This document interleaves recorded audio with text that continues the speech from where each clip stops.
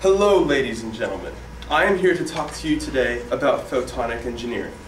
Photonics is the study of light and electromagnetic pulses in all of their forms. Photonic engineers, however, solve problems about light and with light using innovation, technology, and logic.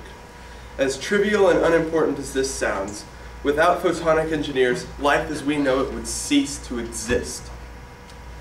Could you imagine living in a world where luggage needed to be checked manually before being loaded on an airplane? A world where you'd actually have to get up and walk those 5 feet to change the channel on the television. Even worse, a world without the internet.